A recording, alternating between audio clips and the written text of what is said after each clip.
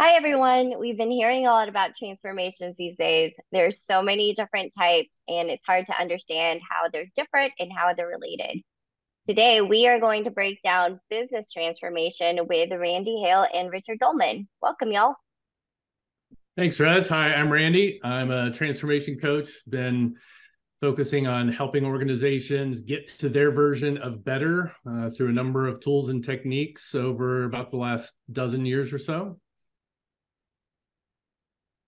Hi, I'm Richard Dolman. I'm an enterprise transformation coach, um, specializing in helping individuals and organizations tap into their potential. Well, we are going to dive right into it. So, first question, what is business transformation? So, business transformation, from my perspective, is first off very holistic, and a lot of organizations are lacking focus in some of the areas, but ultimately it's about defining what this better state is that they're pursuing and looking at all of the aspects, the entire operating model, how funding and investment decisions are made, hiring practices, compensation, incentives, bonuses, um, role structures, and notice I haven't mentioned anything about technology or process yet. Certainly that's all a part of it, but it's a very complex space, and I think that's one of the challenges where a lot of organizations have fallen short. Richard, what would you add? Yeah, I'd agree. It's certainly challenging. You know, the term business transformation carries a lot of potential sub definitions, right? The transformation word itself is really about kind of fundamentally changing who we are, how we operate, et cetera. And I think most organizations are finding that they're being confronted by internal needs, external forces, et cetera, and the need for change and transformation is growing and is present. And you know, there's a lot of talk around different types of transformations. I think they all have some, similar factors as Randy just mentioned. There's not a single clear definition of that, but literally looking at the need to change and to be able to thrive is, I think, paramount these days. So, when you're looking at things like changing the funding model and hiring structures and organizational structures, that sounds like a huge investment of time and resources and can cause a lot of, definitely a lot of changes. Why would an organization want to undertake something like this? Yeah, it can be and typically is a huge investment. And for some organizations, it's not an option, right? So if we're trying to adapt to a dynamic market, for example, if the market is moving faster than we are, we're losing market share, we're being threatened by competitors, we're losing customers, right? That is compelling purpose that really kind of forces our hand as an organization, needing to find competitive advantage, et cetera. So, the why is often discovered through understanding what's really driving the organization change right now. And Rez, I think you hit on an interesting point, right? The investment that's required in real change in an organization, particularly an organization that is of large size or spans the globe, et cetera, is really important. And I think fundamentally, a lot of organizations, the mistake they're making is they're undercutting that investment, right? They're looking at these drivers, these things that they need to do as projects that they're going to have a very finite amount of funding. They've got very limited staff, aka resources, to be able to apply to this. And I think that understanding that investment and understanding where all of their investments are going is a critical blind spot in a lot of organizations. Yeah, I agree. What I would add to that is you invest because what got you here is not going to get you there. Everybody's heard that phrase. And if you want different results, you want improved performance for your business, you want improved outcomes, you need to make changes in a number of areas to be able to get those improved results. And one of the things that I'll sort of throw out as something that I pretty closely correlate when we start using the transformation word is the term operating model. And I see a lot of different organizations with a lot of different, perspectives on what operating model is, what it means, whether it's in scope or not. And, within the not too distant past, I had a conversation with a VP of strategy and transformation who, in the same conversation, made two very conflicting statements. One, our CEO and CIO have said getting Agile right is our top priority as a company. Later in that same conversation, I also heard, but we're not looking to make changes to operating model right now. Mm-hmm. And so when we talk about business transformation, that's what we're talking about. Like looking at the entire picture, it's complex. It's an extremely complex space. The other thing I would add to Richard's points is most organizations, at least that I've worked with, sort of have this mindset that their operating model is almost something that they rent versus something that they own. They go engage a top strategy firm to define the next version of their operating model, and they get great insights, they get really great guidance, but the thing that's missing is the own dynamic. Mm-hmm. Yeah. This is version 17 of our company operating model. And what we think is important is working within the organization with leaders to really build that ownership dynamic and really understand how do you continually adapt and evolve your operating model. To me, that's really the ultimate goal of business transformation.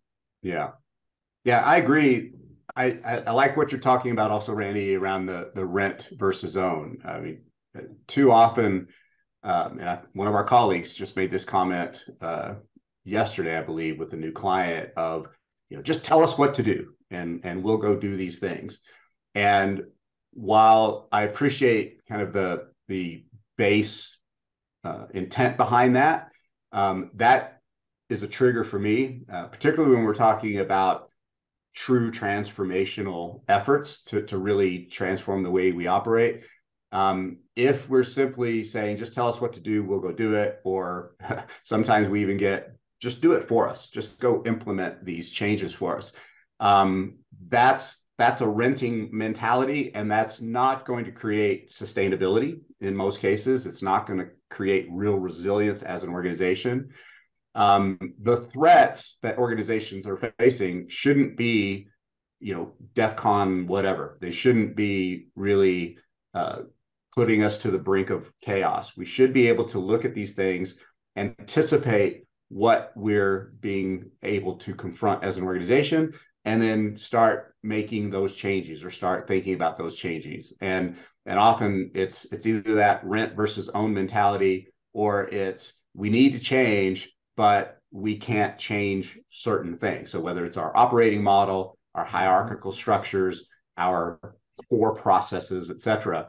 So one of the first ways to break through that is to make sure that we're not limiting ourselves to so-called transformation, and we are open to all of the potential opportunities that are in front of us. But that's hard because we've got things that we have to accomplish. We've got expectations that we still have to meet while we're doing this in parallel.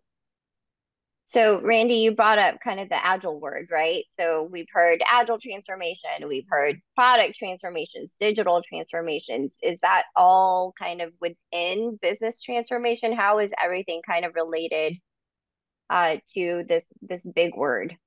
Yeah, I think it's all a bunch of branding malarkey, if you ask me. I mean, at the core, the underpinnings are the same no matter what you call it. From my perspective, it's just, you know, who has what core competencies and what do they want to focus on more? What do they want to dial up, you know, in terms of their marketing focus?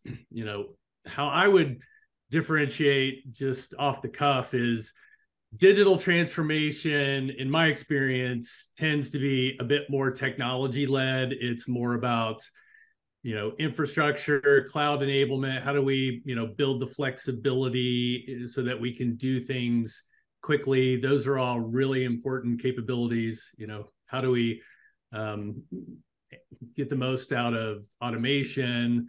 Certainly looking at process, how do we accelerate and improve processes and remove waste? And that's a very important part of the picture. But it's not everything. Similarly, from a product transformation perspective, you know, organizations who focus there are kind of leading with the customer centricity aspect of it, looking at things like how are you organized around delivery to your customers, and again, those are all really important things. Agile transformation, a lot of times what we see is it's viewed as go do this thing with the teams, make the teams better, when, you know, the real opportunity lies beyond the team level. So those are a few different ways I would sort of differentiate the different flavors of transformation. Richard, what would you add? Yeah, I agree for sure. Digital transformations, agile transformations, product transformations. Obviously, they tend to focus on specific areas, but I think they have a common thread, which is, again, either ignored or just not well understood in a lot of organizations. And I've been coaching and training on this for many, many years. That, you know, let's talk about agile transformations. Even today, after many, many years of experience working with many, many organizations around so-called agile transformations, it's still heavily viewed as an IT thing. Similarly, digital transformations get often relegated to IT, although I have worked with a few organizations that see the uniqueness of that and kind of can separate that a little bit. But agile transformation, for example, have always been about business success, business continuity, satisfying the customer. So at the core, these are all business transformations. And the mistake I think gets made is that these get relegated to an IT thing, or as Randy mentioned, we still see a lot of so-called agile transformations. Just go do this to the teams. As long as the teams are doing this agile thing, we're done. And I think while the focus area may vary, whether it's product, digital, et cetera, the core underlying theme needs to be that this is about building and responding to the business needs. And the point of that being is that we need business stakeholders to be alongside of us, those of us that are, you know, helping organizations drive change, but we need real business stakeholder engagement, not just sponsorship, not just we'll show up at a demo every once in a while when you have something to show us, but we need real business leadership to engage. And we're seeing that, again, still today in a lot of these transformations, they get relegated to, you know, a department or a PMO or some other group to go manage the thing, rather than really understanding the holistic opportunity here, as Randy mentioned earlier. Yeah, So one have thing you, I want to quickly add yeah, to what Richard said, because I like that point a lot. The whole partnership between IT and the business. Mm-hmm. I can only think of one case in the 12 plus years I've been focusing in this domain where it was the business that brought me in. The phrase I like to use with IT tends to have this we're here to serve the business mentality. And that leads them to want to go to the business with a bunch of answers that says, Right. here's the plan. Here's exactly what we want to do. Here's how you plug in. And the phrase that I use when I'm engaging with IT is, look, you can take that approach. That approach is you are doing this to them. In my experience, it is way more impactful to engage your business as partners, set a directional intent. We believe that moving in this direction will help us collectively improve, and we want to figure it out together. So that's one of my taglines I use a lot is Yeah. do it with the business, not to the business. Yeah, that's a great point, right? I think the intent of we serve the business is admirable, but to your point, Randy, it often manifests in some anti-patterns that aren't necessarily healthy and balanced. Another cliche I hear that I frankly roll my eyes at is, from the business stakeholder perspective of, well, this isn't their day job. And, it absolutely is their day job, right? Again, any transformation that we're talking about here that is helping us survive or thrive as an organization, by definition, is our day job. And it comes back to the investment point that you brought up earlier, Rez, is that investment is not just a financial investment. It's not just about hiring consultants or buying technology or implementing tools. It's an investment in people's time and energy and passion. And if our business stakeholders are treated as simply receivers of things that we do versus partners that are at the table and engaged in this, then we're simply at risk of sub-optimizing said transformation. So it sounds like all of these different types of transformations are definitely related, if not one and the same. As Randy said, some of it, a lot of it is branding, marketing, malarkey. And so they can build on each other, but can there be too many transformations happening at one time? What are Yeah. y'all's thoughts on that? Uh, yeah, I use the term change fatigue, or for this topic, we'll rebrand it as transformation fatigue. So I definitely think that there's a risk of taking on too much as an organization, right? And as we talked earlier, the impetus, the motivation for taking on a business transformation may be driven by some internal need, or it may be some external force. So that's important to acknowledge that if it's something that's being driven externally, that could be from regulatory changes or market or competitor changes, then we likely don't have a choice, right? Those are things that we are confronted with, and we have to deal with these if we expect to survive and thrive. If we're talking about internal needs, then we have more discretion, right? We can choose, is this really a priority? We can calibrate the pace at which we do these things because it's internal and it's ostensibly something that we have choice at. The reality is that virtually every organization today, I believe, is confronting more than one business transformation need. They can work together. They can build on each other. I think they have some common complementary components to them, starting with culture and culture change. And if we expect to bring real transformation change to our business, to our organization, this is not just about implementing processes or implementing something. We have to start to get people's mindsets to shift towards a new reality. We have to understand our cultural dynamics and our cultural orientation so we can move in the direction that we need to move.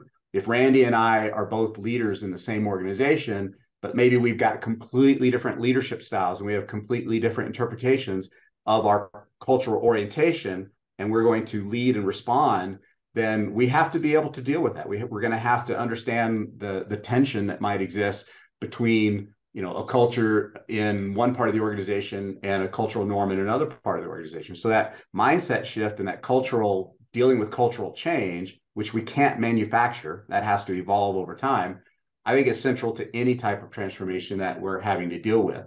And so if we're dealing with multiple transformations in parallel, we can actually leverage both of those in a positive sense if we're bringing that mindset shift and we're working on that cultural change. And if we're talking about team empowerment, a very common theme behind agile transformations is we want to create more autonomy and empower our teams, whether we're talking about software development teams, marketing teams, talent resource, HR teams. If we want to truly bring change that is systemic and sustainable, we have to create team empowerment. And I think that's another common thread across any real transformation that we're looking at in an organization today. So find a common thread, manage it that way. Yeah. Yeah, well said. I'll share an anecdote where digital transformation meets agile transformation. I've worked in a couple of different scenarios where there were sort of parallel efforts. One digital transformation flavor, much more focused on cloud enablement and DevOps, and then an agile transformation happening sort of in parallel, focused more on how are we building better software. And without the right kind of overarching oversight and coordination, those two things were conflicting in a lot of different ways. We had the digital transformation get kicked off with a very traditional approach to, continuing to have functionally siloed teams and trying to bring new capabilities to bear, but managing it through a series of dependencies and hiring more and more project managers to coordinate the dependencies among these different cloud teams. And it was a little bit of insanity, because when we came across that area, with a more of an agile transformation focus around how do we focus on the customer, how do we build, cross-functional teams that minimize the dependencies, we ran into that head on. And, sort of like, well, we were here doing it this way first. You're going to have to wait until we get through, this wave of capabilities that we're trying to build out, even though there was a ton of opportunity for them to make some relatively minor shifts to improve the way they were delivering. But, just two different leaders driving two different agendas, not fully aligned. That kind of dynamic shows up in a lot of different ways in a lot of organizations. So yeah, holistic is definitely the way to go, even though that can be scary because of the scope. Mm-hmm. Yeah. It, as I said earlier, it's very complex, but it's better to map out and understand the complexities and chart a path through it, in my opinion, than to overly focus and sub-optimize. Yeah. And, one other point, if I could add to that, are they complementary, right? If we're taking on multiple transformation initiatives in parallel, how do they work? Or if all of a sudden we've got chaos in one area, does that mean we pull the end on cord, hit the stop button over here so that we can go focus over there? And a couple of things that I always like to remind leadership about is, we need to develop a sense of urgency around these, because again, if we're trying to bring about change, it has to have compelling purpose, and we have to really understand why are we doing this, right? Why are we bringing all of these resources, again, people resources, financial, et cetera, to bear to do this? And it also requires patience, because true transformational change is not happening overnight. It doesn't happen by just going to some training. It doesn't happen by just spending a few weeks or a few months doing different things. True transformation takes time. And so we need to have patience, but also that sense of urgency and balance that. And how these might work together, Randy and I have seen this play out many, many times when we start an agile transformation working with an organization. Oftentimes we'll be confronted with some competing priorities, and again, we have to hit the pause button. Well, we have to slow down this agile transformation because we have this other burning platform over here. Well, the reality is that by doubling down on our agility allows us to better respond to these other demands. So if we're trying to succeed with the digital transformation, or we're trying to succeed with a product transformation, or pick your transformation, Mm-hmm. having the ability to build more agility into our organizational DNA is how we're going to succeed on these other fronts. So there's certainly complementary components, and then we build on these as we go. And it is complex, and it's hard for a lot of leaders to be able to see through that complexity because they have expectations that they need to meet as well. So having the right type of coaching support and the right type of a guiding coalition that's going to understand how all these fit together, I think is really critical for organizations to develop. So if last question for the time being, if an organization wanted to undertake a transformation, what's the first step? Yeah, I can take a crack at that. For me, step step absolute step one is why, align on why. You know, I use the phrase a lot that organizations want to get better. They want to improve some aspect of how they're performing. Get clear on what better looks like, because there's a lot of different tools and a lot of different approaches, a lot of different ways that you can optimize things in different sequences. There's not one universal recipe. So align on your why and focus on that. And then the next step, from my perspective, is stay zoomed out for a moment. Don't zoom in too quickly. There's all kinds of things that it's very easy to jump right into, but at least take a beat and look at it from the 40,000-foot level and say, what are all the things that are part of this complex,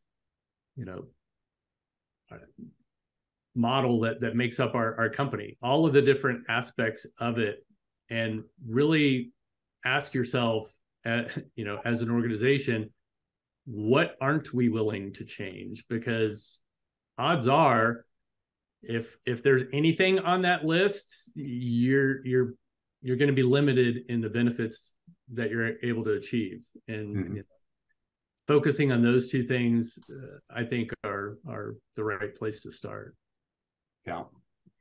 Yeah, I agree. That's always a good starting point, right? Understanding, why we think we need to do this. And I referenced earlier, whether it's an internal need versus an external factor. And that was, I wanted to make a quick reference to the Harvard Business Review article, Rez, that you shared with us. And one thing that I really liked about that article is it talks about a way to kind of categorize the source of or the impetus of that change, right? So if it's coming from an external, there's certain things that we might need to understand about that versus if it's something that's coming from an internal need. So as Randy said, understanding the why, but also really understanding what we're dealing with, right? As you talk about that why. And then you also need to be realistic about all of the other competing priorities you had. As we talked earlier about these things, maybe you may be running multiple transformations in parallel in your organization. They can be supportive of each other. They can build on each other. But really getting beyond that why and then understanding what's the driver here, then we really need to also get a strong guiding coalition to lead this. Because again, transformation doesn't happen overnight. It's going to take a lot of time. It requires essentially building a volunteer army within our organization to be able to take on change. And if we understand the base characteristic of what we're being confronted with and understanding how that aligns with our other priorities, and then build that understanding that this is going to take time and we need real leadership to take ownership of this, not just somebody's going to sponsor it and fund it, but someone's really going to lead people through change. And getting those foundational building blocks in place is really critical.